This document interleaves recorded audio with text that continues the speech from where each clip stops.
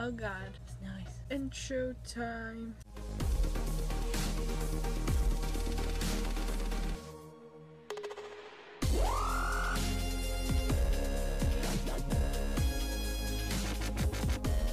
Hey guys, it's Mimi1239 here, and I am here to give you guys my review video for Girl Meets Permanent Record. Finally, it's been a week since the episode premiered and I haven't been able to do this review video, but here it is now. And I know probably not a lot of you guys are gonna watch this video, but I'm still gonna do it anyway because I am consistent and I try to be consistent, and I want to be consistent with my review videos because they're the things that got me started with Girl Meets World, I guess. They're the things that got me started with YouTube, so I'm gonna continue doing them even if not a lot of you guys watch, so that's my thing. Alright, I have nothing planned. Like, I usually have a list, like 2 pages of notes for what I want to discuss about this episode, but this time I just decided to do it off the top of my head because I don't want to make this a long video. When I have that list of points about the episode, then I usually take a long time because I want to discuss every single point, but this time I'm just doing it off the top of my head, whatever comes up. I'm going to try to do the recap, and yeah. Alright, so the first part of the episode starts with Riley and Maya in Spanish class. I forgot the teacher's name, but you guys probably know her. If you're watching this review video, then you know the teacher's name, I think. Then you've watched the episode, basically. So if you haven't watched the episode and you don't want to be spoiled, then watch the episode first, then come back and watch this video, okay? So I already said the episode starts with them in Spanish class, and Riley and Maya get their tests back. Riley did very poorly. She was like, I wish this class was in English. And Maya gets a good grade. She gets an A. Riley gets a D. Later on, the intro comes on, and then we're at Topanga's cafe, and Riley is wearing her D, wearing her test on her shirt. Maya's really proud of her good mark. I think this is like the first A she's ever gotten. Zay basically tells Riley that she is doomed from getting into a good college just because of this one grade on a test in a class in grade 9. Yeah, and then Farkle says, well, everything counts in high school now, so you have to get good grades. So if you don't get good grades, you're not going to get into a good college, and blah blah blah. From where I'm from, Canada, we call the schools university, we call the institution a university, we don't call them college. We have colleges as well. I think college is more practical. We have both. So their college is what we call university here, and community college in the States is what we call college here. Wow, 4 minutes. So then Riley says, oh, I'm never going to be getting into a good college, and Maya's like, I can go anywhere now. Like, Maya's excited, Riley's not excited. Then at dinner, Maya really wants Corey to ask about how everybody's day went because she finally got a good grade and she can brag about it, and she does. Topanga puts her grade, her test paper, on the refrigerator so that they can look at it. It's like the honor thing. Riley, she's really sad about getting a D and stuff, and Corey's like, well, you can't get into a good college if you don't get good grades. And Riley's like, can I go to Columbia? Can I go to this place? And I like how they did mention Columbia. Rowan, the actress that plays Riley, she wants to go, I think, to that college because she wants to go into writing. So Maya is really happy. She's heard Spanish in her neighborhood. That is why she picked it up. Meanwhile, Riley hasn't, so that's the difference. That's why Maya did better on the test and Riley failed. I guess she didn't study. I don't know. Corey goes to talk to the teacher. Teacher says, I'm not gonna give her extra credit. There's not gonna be any retake or anything because she has to up her game. She has to step it up for high school. And Topanga goes and she tells the teacher, she thanks her for what she did because Riley now has to do that. She has to work hard for her grades. High school is a different level of work, obviously. I would know that. Riley goes to talk to the teacher. First of all, she's all like really tired from studying a lot, but she still goes to talk to the teacher, and teacher says that she cannot get extra credit, she cannot do anything about it. Her test, her mark on the test is just 1 mark, 1 grade on a weekly test, and the most important test to the teacher is the test for next week because it tells her what path that she wants to go, and that's what she bases her marks on, I guess, the final mark. Riley studies. I know you guys love the scene where Farkle comes into the bay window and they sit down, not even on the bay window, on the floor. Well, also Farkle and Lucas have their own little problems, with Zay being a better baseball player than Lucas and Smackle being smarter than Farkle. It's interesting how they didn't have both, like Lucas and Farkle, come to talk to Riley. In that scene, they only had Farkle. I know a lot of you guys think they're endgame, and I just love it all together. Like, I'm not gonna, how do I say this? I don't really look forward to who's endgame. I just appreciate every scene that every character has with one another. But I liked it a lot. I love how Riley has Farkle to talk to, not just Maya. She doesn't have to have all her scenes with Maya. She can have scenes with other characters on the show. And Farkle is a good pick for this one because he's also struggling with someone being smarter than him. And then Riley studies harder. She gets a good grade on her test, an A-, and that's how the episode ends, I guess. So, you guys know I do speak fluent Spanish. It's my second language. For my sister, it's her first language. My parents talked Spanish to her, so she picked it up first before English, before she went to school here. But for me, it's my second language because my dad decided to talk to me in English. My teachers wanted me to learn English first, so I picked it up first, and then I started speaking Spanish at home. My mom's always been the one that has taught me Spanish by speaking, so that's why I know it. And then in grade 9, I took a Spanish course, even though like I knew Spanish already, but it was a good course because it wasn't that hard for me. But I do understand, I do sympathize with Riley having a hard time learning another language, because for me, that episode for me was when I learned French, when I had to learn French. I took 9 years of French and I still don't know anything about it. I took it from grade 1 to grade 9. Grade 9 was hard because grade 9 was like, you know, like high school. You guys get it. High school is a lot serious. It's a lot more work. They take French here a lot, in school, very seriously. I had a very hard time learning French, so I understand why Riley has a very hard time learning a different language. But Spanish, for me, still hard. I mean, even though I speak it fluently, I know how to read, I know how to write. That's the hard part for me, writing. But reading and speaking it is not hard. Learning another language depends on the person. It could be difficult or could be really easy. So I understand why. Like, if I had someone in my family that spoke French or that knew French and that could teach me, then I would be like, yeah, okay, I can speak French. I can learn it quicker. But for me, that's always been my struggle, and that in grade 9 was like my lowest mark ever. So I understand that. And the points that grade 9 marks count for university or for college, for post-secondary, that for us, like where I'm from, in our system, that's not the case. In grade 9 and grade 10, they only care about that you've passed, and that's it. In grade 11, grade 12, those are the marks that count for your university or college applications. And we don't have SATs here. We take a literacy test in grade 10, and if you pass, you have to pass. When you pass, you can graduate. You take it in grade 10. But if you don't pass, you cannot graduate. You need the literacy test. It is basically an English exam, and that's it. But anyway, I'm getting off track here. Grade 9 here isn't as important as your grade 11 and grade 12 marks.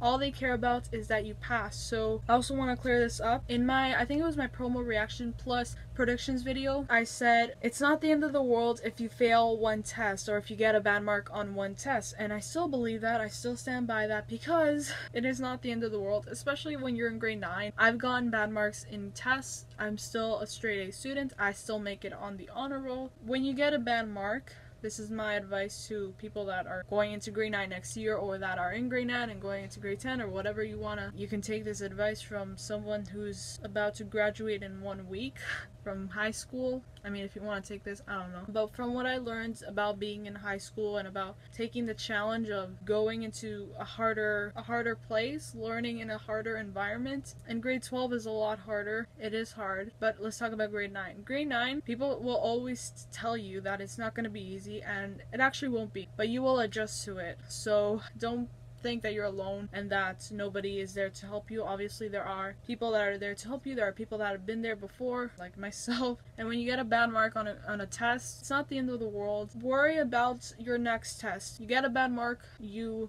Don't have to hit yourself over the head about it. You can give yourself a talk. That's what I usually do. I give myself a talk.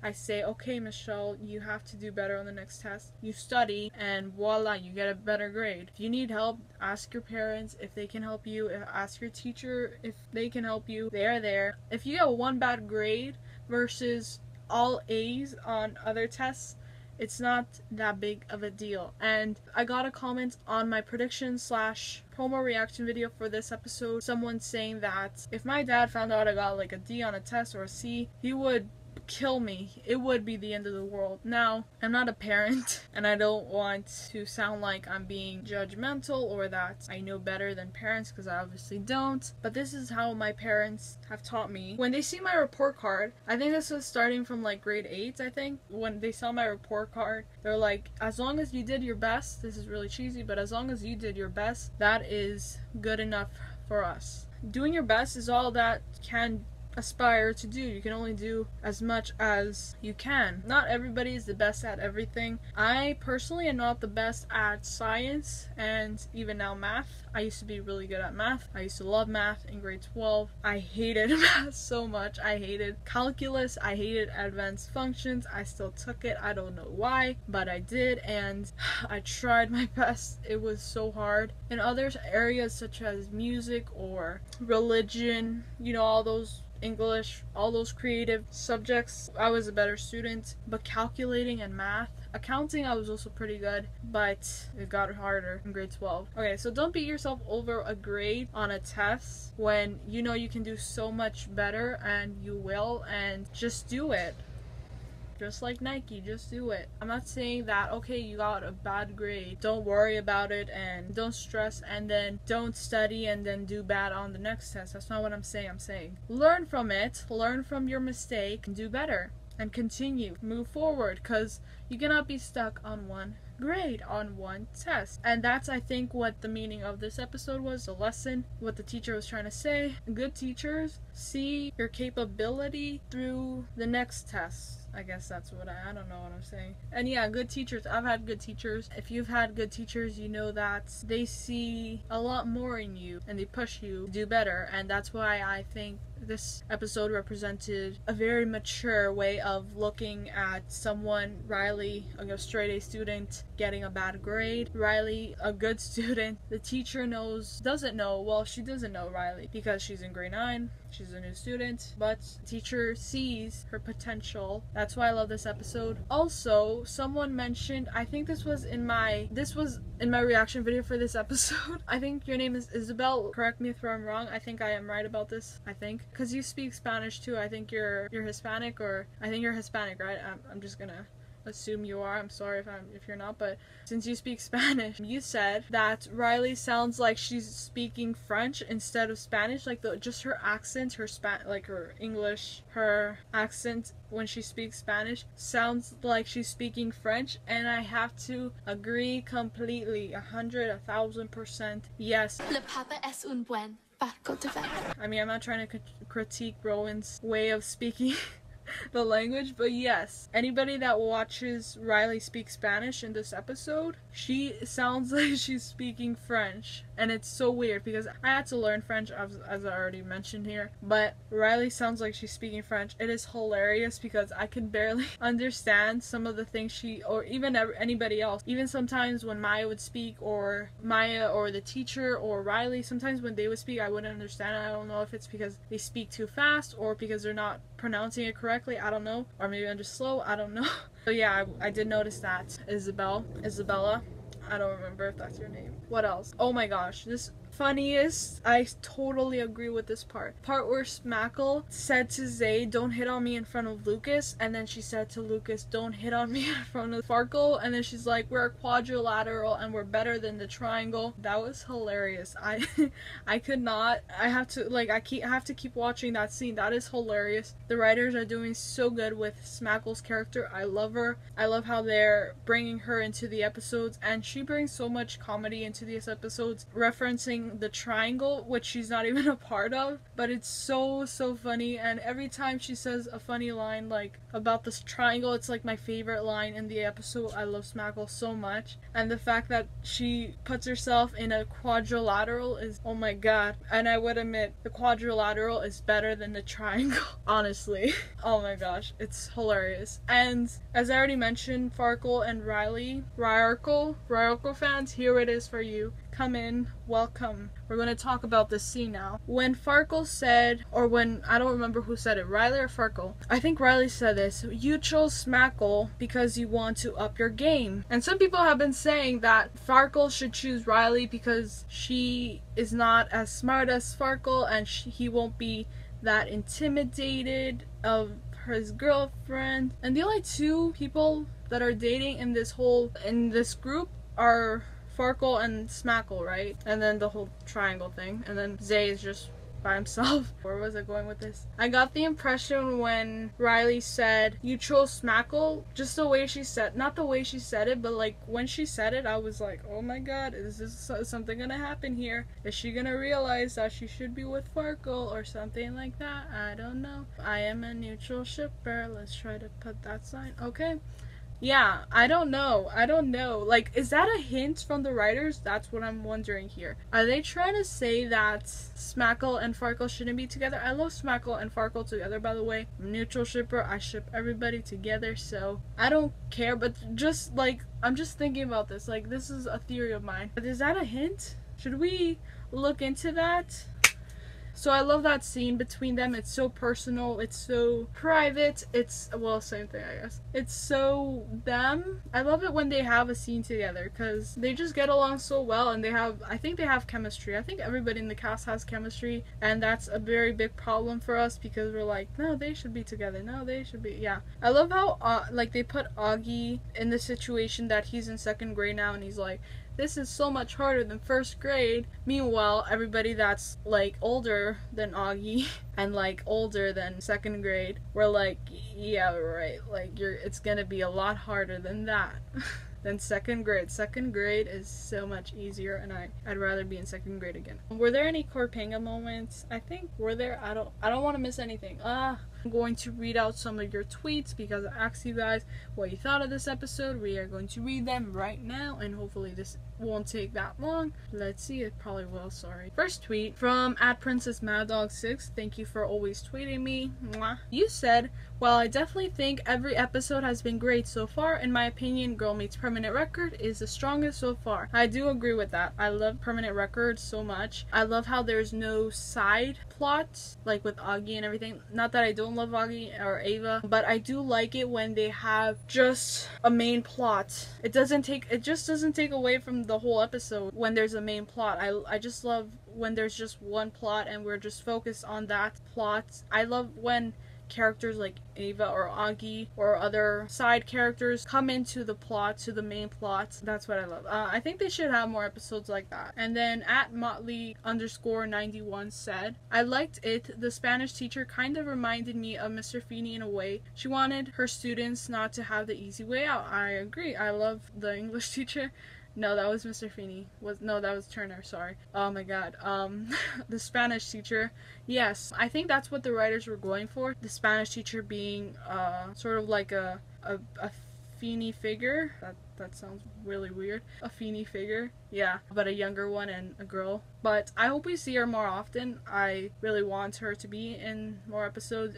This is continued. I love how Corey and Topanga are acting more like themselves, like they did in Boy Meets World. Ryder and Shiloh did great at directing. Yes, I love how Corey and Topanga seem to be getting back into their roles from Boy Meets World. And I think it's more because they're getting more scenes together. They're getting more interactions with each other, so they're getting back into it. I love it. And I love when like Sean or Eric appears, like any of the old cast from Boy Meets World appears. I love how Corey is he just goes back into his Boy Meets World self. I just love that, and it makes him even more funnier. So I hope there's more characters on the show from Boy Meets World, and I hope that Corey and Topanga get more scenes together because everybody ships them, especially me. Corpanga forever. Alright, and that's the end of the Twitter people.